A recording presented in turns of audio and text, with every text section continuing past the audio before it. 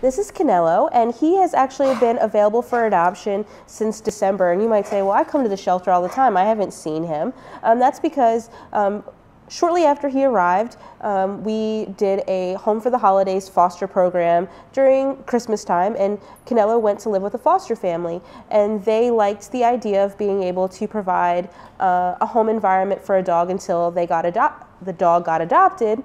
So his foster family decided that they would just continue to foster him until we found him a permanent forever home.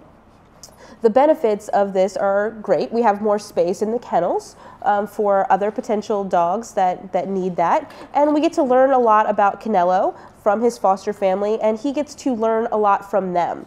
So they have posted on his Facebook page. They give us updates on his profile picture on our Facebook page when he learns new things. So right now, he has been living in a home with a 5-year-old female pit bull mix, and they play together and they interact very nicely with one another.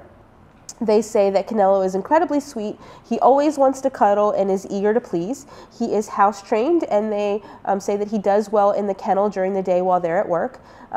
He knows sit and shake, and they have since then taught him some additional things. They have taught him go to bed, which means he needs to go and get in his kennel. He knows stay and come and down. He is a dog that knows that he needs to sit before you put the food bowl down, before you put his leash and harness on. He knows that he's supposed to sit and wait for you to open a door and encourage, and then tell him that he needs to go through. He is apparently super smart, they say. He loves to wrestle and play fetch. He even brings the ball back instead of just waiting for you to throw something else. And he really likes to snuggle. So we have learned a lot about Canelo from his foster family, and we will continue to do so until we can find him a forever family.